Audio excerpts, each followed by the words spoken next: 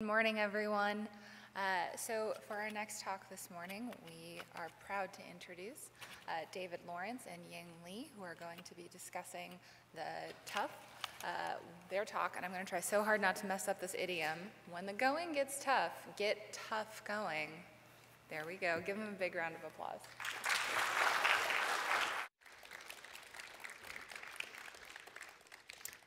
So yes, welcome to our talk. Titled, When the Going Gets Tough, Get Tough Going. I'm David. And I'm Ying. We work on the security team at Docker, and we'd like to share some of our work that we feel that would be relevant to improving the security of distributing Python packages. So computers run software. They're basically complicated paperweights without it. But where does it actually come from?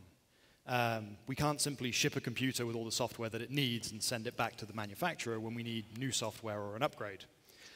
So we have to go and download this from somewhere on the internet, typically. And this means we have to trust somebody.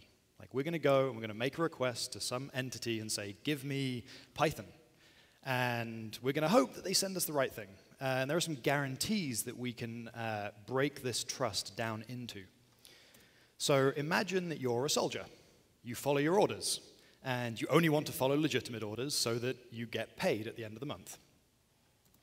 Now, you wouldn't accept random orders from anyone on the street. This would be bad.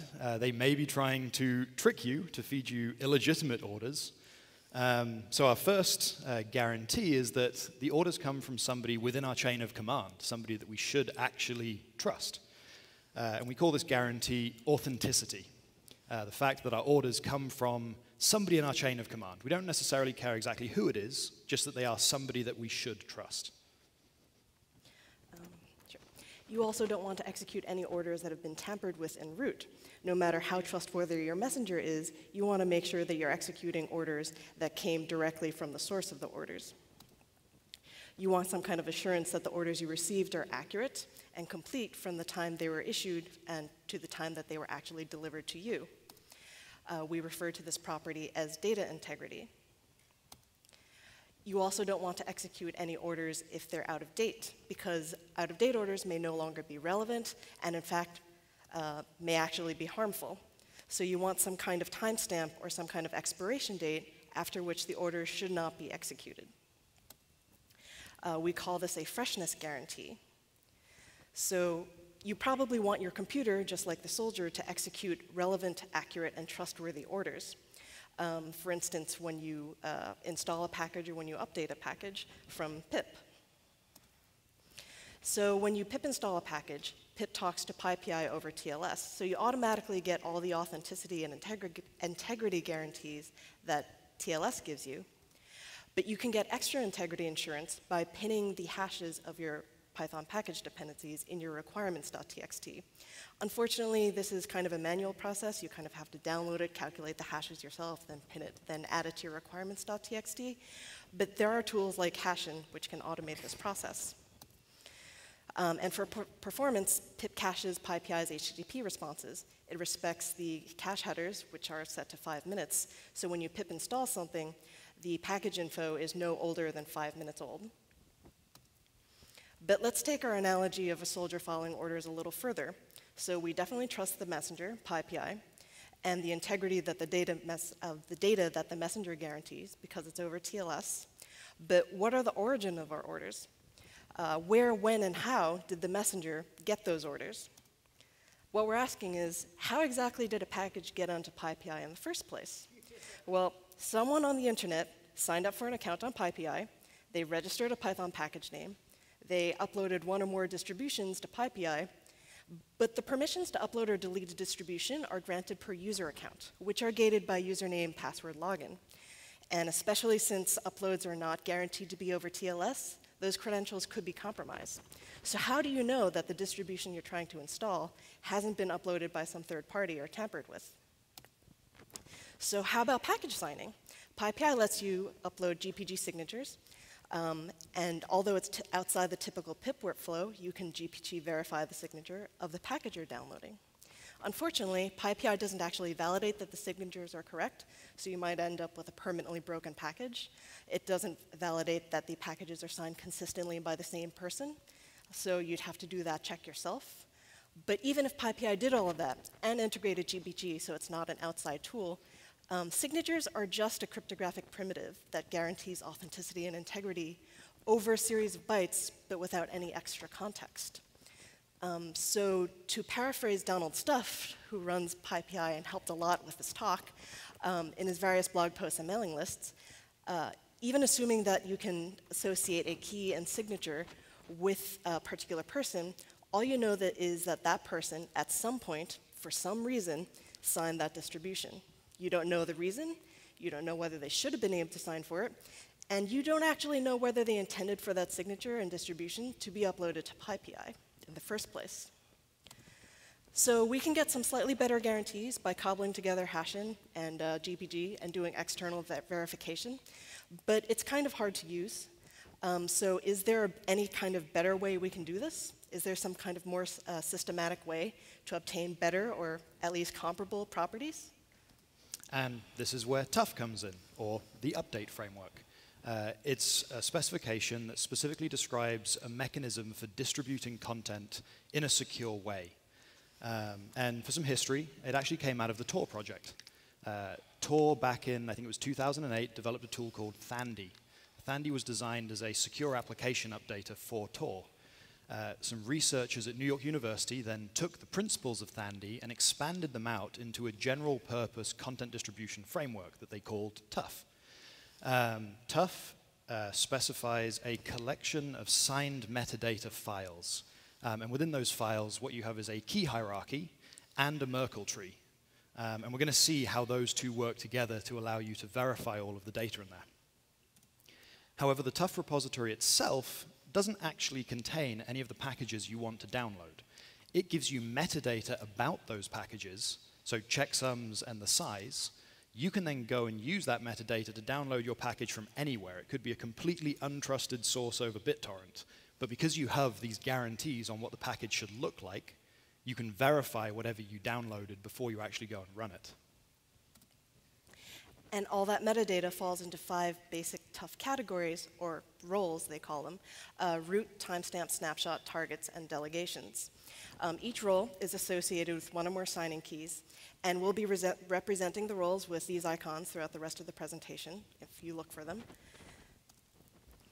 The most important role is the root role, which specifies which keys are valid signing keys for all the other roles, and also self-referentially specifies the valid signing keys for itself. And although I just show just one key here, actually TUF lets you specify multiple keys per role, as well as a threshold of signatures needed to make that piece of metadata valid. So kind of like how you need 2 people to fire a nuclear missile, maybe. I don't actually know the number. But for simplicity for this talk, we're going to proceed as if every piece of metadata only has 1 key and needs only a single signature. So when a TUF client downloads a TUF repository for the first time, the root file gets pinned, like Chrome pins certificates that it sees for the first time. So the root file and the root keys that can sign for it are actually the anchor of trust for the whole TUF repository, which is why the owner of the root keys need to keep it really safe. Ideally, you'd have a backup that you'd put in a bank vault, and when you did need to actually use the root key to sign something, it would be on signing hardware, like a YubiKey or a Nitro key, and only connected to a computer when needed. Then from that, the targets metadata specifies the packages that we're actually interested in going and downloading. And it's literally just a manifest of named things with metadata about them. But further, we mentioned delegations, and a targets file can specify other roles to which certain packages can be delegated. So in this example, we might have Alice as the maintainer of pip and Bob as the maintainer of virtualenv. And in our targets file, we create roles that say, this is Alice's key, and she is allowed to sign pip, and this is Bob's key, and he's allowed to sign virtualenv. Alice and Bob then go and create their own targets files. And Alice signs in her versions of pip, Bob signs in his versions of virtualenv, and they each sign those targets files with their own keys that we defined in our targets role. When you as a user are interested in going and downloading, for example, pip, you go to the targets file, you find that there isn't actually a pip package in there, but there is a delegation that says there's this person, Alice, that is allowed to sign pip, and it has a key that we should find that it's signed with. Because you trust the targets key, because you trust the root key and you have your root pinned, you take Alice's public key and you go and download her targets file and you validate her targets file is signed with her public key. Well, she signed it with her private key. From that, you can then trust the metadata about the available pip packages in there as having come from Alice. And using the hashes that you get from that metadata, you can go and download it and get your integrity guarantees. But this tree can then further be arbitrarily nested. So if Alice runs the pip project and she personally signs the source packages, but somebody else in her team signs the wheels, she can create her own delegations and further expand this delegation key hierarchy. So she can then publish the source packages, but she can allow somebody else in her project to actually publish the wheels. So TUF grants much finer grained control over who can sign for which packages, because it requires that a collaborator's key be explicitly blessed by a TUF repository administrator. It also provides extra context around why a package was signed. And because this would, if pip integrated TUF, it wouldn't require any extra tooling like GPG to check signatures, it provides better authenticity guarantees than pip with the same ease of use. Also, because the collaborator actually provides the hashes along with the name, you don't have to generate it yourself. We provide better integrity guarantees. So the good integrity guarantees that we get for packages are also provided for the metadata files themselves. A snapshot metadata file gives you a list of the signed metadata in the TUF repository, including their signatures for the data. And it hashes this so that this forms a Merkle tree for the entire TUF repository. The snapshot provides you a picture of what the current TUF repository looks like. If there's a change to any single file, like if you add a new collaborator, that file has to be re-signed, and that signed file has to be hashed and the snapshot updated. So you can't just change one piece without changing the whole thing. So this gives you integrity guarantees for almost every single metadata file. And I said almost because which metadata file doesn't actually have integrity guarantees? Trick question. We haven't covered it yet. It's the timestamp file, which contains only the hashes for the signed snapshot. So if the snapshot gives you a picture of what the TUF repository looks like, the timestamp file tells you what the latest picture is. And to be valid, it has to be signed by the right role key. And you've probably noticed by now that like every single piece of metadata that we've shown has had an expiration date in a tiny, tiny font so far. So metadata is only valid if it's not expired. If metadata is expired, then the part of the TUF repository reflected by that piece of metadata will become invalidated. For example, if the timestamp is invalid because it tells you what the latest TUF picture is, the entire TUF repository you have is invalid. But if only one of your delegations files is expired and none of your other files are expired, then only the packages listed under that delegation file will become invalid as part of the TUF collection. But the rest of the TUF repository will be usable. So this gives you really fine-grained freshness guarantees, even when operating in offline mode. Because if a particular subset of packages hasn't been re-signed in a long time, maybe they should no longer be considered valid. So the metadata, different types of metadata have different lifetimes. A timestamp is really short-lived because you never want an outdated view of the TUF repository. The snapshot is a little longer because it only needs to be updated when the TUF repository changes, and that might not be as often. The targets and delegation metadata live even longer than that because a particular subset of packages may not change as often as all the packages and collaborators together. And your root metadata takes a really, really long time to expire because hopefully you've kept all your role keys safe, right? They haven't been compromised? Well, it's a really beautiful dream to keep all your keys safe, but it's impossible to keep everything perfectly safe. You just have to do the best you can and react quickly by discovering the key is compromised and rotating it out really quickly. Luckily, the TUF spec writers take into account that you can't actually keep a key safe forever. So we said we anchor our trust on the root key. And underneath that, we frankly don't care what the other keys are as long as we can identify them when we need them. This means that if one of our keys gets compromised, for example, the snapshot key, we can just replace it in the root file, re-sign that root file with the root key that everybody is already anchoring their trust on, update any of the necessary roles, so in this case the snapshot role, and republish that data, which will also necessitate signing a new timestamp. Everybody who then goes to get any kind of update from the repository will detect that the root file has changed.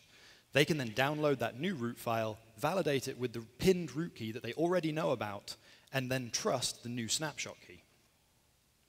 But what happens if the root key itself is compromised? Well, the first thing we do is we generate a new root key and we put it into our root file, just like we would if any other key was compromised. We then, though, sign that root file with both the old root key that everybody out in the wild has pinned and our new root key. When a user goes to update the repository, they detect the root file has changed and they go and download the new root file. They then validate that root file is signed with both the existing old root key that they already know about and the new root key. This gives us what's known as key continuity. So you're not just trusting an arbitrary new key you downloaded, you have some basis for why you should trust this key. And having validated that the new file meets the requirements, that it's signed with both the old key and the new key, they throw away the old root file that they had pinned, and they accept the new one. Now, one of the important aspects here is that as soon as you detect your root key has been compromised, you're in a race against the person who compromised it, because they now need to access your actual servers where you're serving this root file from to rotate your root key from under you and publish a fake root key. However, as we mentioned earlier, TUF supports threshold signing. So you can make this really difficult for them and give yourself a massive advantage in winning this race by having multiple root keys and storing them in different bank vaults. And as soon as you know that one of them is compromised, you can go and get your quorum of 2 keys and rotate out the one that's been compromised, and pretty much guarantee that you're going to win this foot race every single time. So by pinning root keys, providing threshold signing, and by allowing rotation of existing compromised keys in an easy-to-use manner, TUF provides better authenticity guarantees, even if PyPI has been man in the middle or compromised, or you're operating against an insecure store.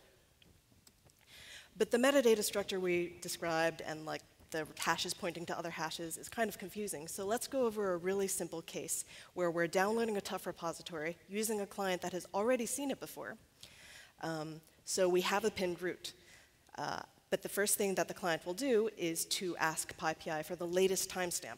When it's downloaded, it validates the expiry and the signature against the pinned root. Then it uses the snapshot hash in the timestamp and asks PyPI for the referenced snapshot. And this is important. PyPI has to provide all the TUF metadata in a content addressable manner. So then we validate the snapshot, expiry and signature, and use it to get the referenced root and target metadata files. In this case, the root hasn't changed, so we can just use the root that we have on disk. But we need to validate that both the root and targets haven't been expired, and again, we validate the signature for both.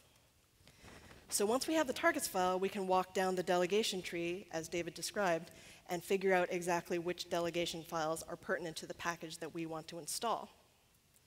We don't actually have to download all the delegation files, just the files that are pertinent to the package that we want to install. We look up the hash in the snapshot, we download it, and then we validate the expiry and the signatures.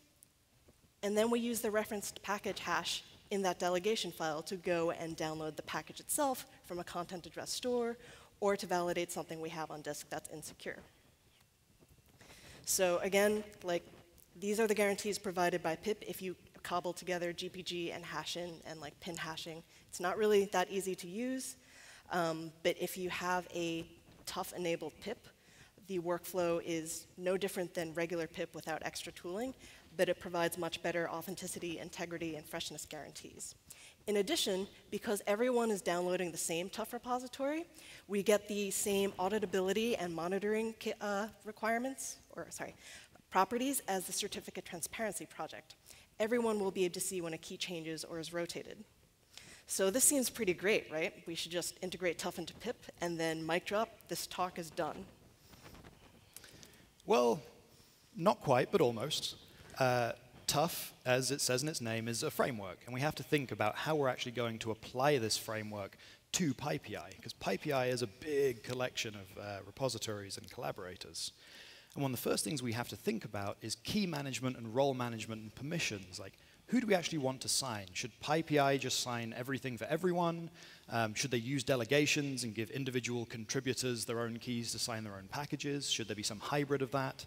Maybe there are even people who are, to this day, still hosting their packages somewhere off PyPI, and they want to maintain their own entire TUF repository for their own signed content. And then we have to think about who is actually going to control the keys, like the root keys that everybody is going to anchor their trust on. Should this be PyPI? Should it be the Python Foundation?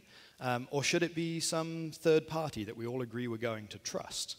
And there have already been 2 proposals on exactly how we might manage this. The first is PEP 458, which is termed the minimal security model. PyPI is the root of all trust. It owns all the keys, and whenever anyone uploads a distribution, PyPI automatically signs it into the TUF repository. But this is, again, gated on user login credentials. PEP 480, which is provides slightly better guarantees, allows maintainers to claim signing responsibility for their own packages, but only if they want to. PyPI will still automatically sign packages if you haven't claimed a key. So how can we start using TUF? Well, you may already be aware, but at Docker we've been working on a project called Notary, and this is an opinionated implementation of the TUF specification. I apologize, it's written in Go, it's not written in Python, but I understand there's like Python libraries to interface with Go now, so you should still use it. Yeah, let's see a little demo. We recorded the demo just so we didn't have to rely on network, because it took like half an hour to download all the dependencies. Integrating TUF into PyPI will give you guarantees for your Python dependencies, but your deployment artifact is much more than just your dependencies. You might have art assets or what have you. For instance, here's a little toy example. Is it working? Where we're just doing a Flask app. It's the Hello World app, so all there is a Python file and a template. So let's see what we can do. First, we initialize a repository, a Notary repository against a locally run server. This generates root keys and targets keys for you.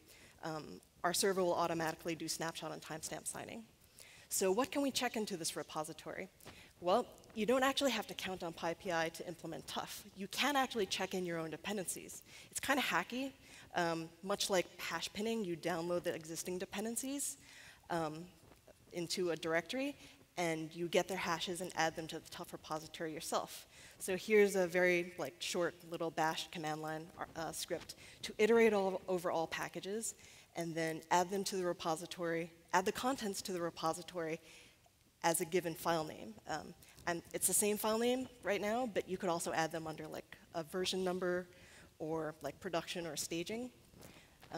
So now that we've added the packages, we publish them to our server, and then we'll list them, and we can show that the packages have indeed been signed in, along with their hashes and their sizes. So what can we do with this? Well, we provided a little shell script here that takes a bunch of arguments to the shell script, and then verifies that the file represented by that argument is actually listed in the TUF repository, and that the hashes and sizes check out. So let's run this over our dependencies directory, but let's first add another dependency that hasn't been signed in and see what happens. So we just iterate over all the files in that directory, and it fails because 6 has not been signed into the TUF repo. So if we wanted to gate our dependency installation upon this script, we have to remove 6. You can just do a verify && before installing the packages from disk without actually having to check PyPI for an index, because all the hashes have already been added to the TUF repo. As you can see, all the dependencies have been installed, and Flask should be runnable. But you don't actually have to sign in all your dependencies into the TUF repo. You can, in fact, just sign the requirements file, because you can pip provides tools to pin hashes that way. So here's a really short command line argument to use hashin to generate pin dependencies for your requirements.txt. It basically does the same thing. It downloads all the packages and hashes them itself and adds them to the requirements.txt. So now your deployment artifacts are that Python file, the template, and your pinned dependencies. You can check all of them into the TUF repository. I didn't bother removing the dependencies because it would take too long, but you don't actually need the dependency files now.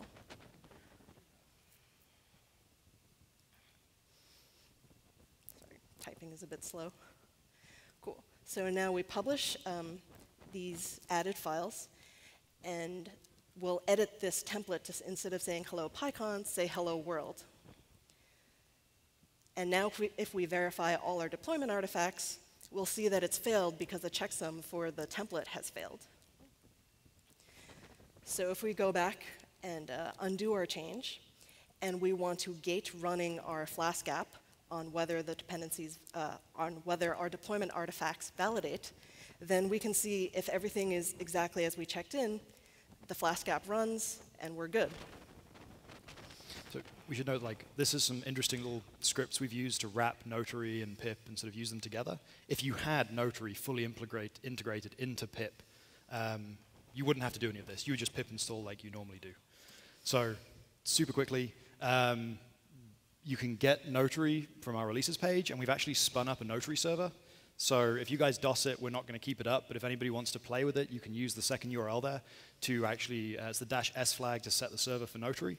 It will go down after the conference, so don't depend on it for anything. Yeah, but if you just want to play, it's there. There's like a land grab. As soon as you claim a name, it's yours. Other talks on packaging that you might be interested in going to that will help you do things like build binary artifacts that you could then use with Notary. We have an open space, 1 p.m. today, 123, 124. If you have questions, because we don't have time for them, come along to the open space. Learn more, read the spec. You can almost certainly read it on your flight on the way home. Look at Notary, Docker content Rust for concrete implementation. And Python PEPs 458 and 480, read them. Thank you.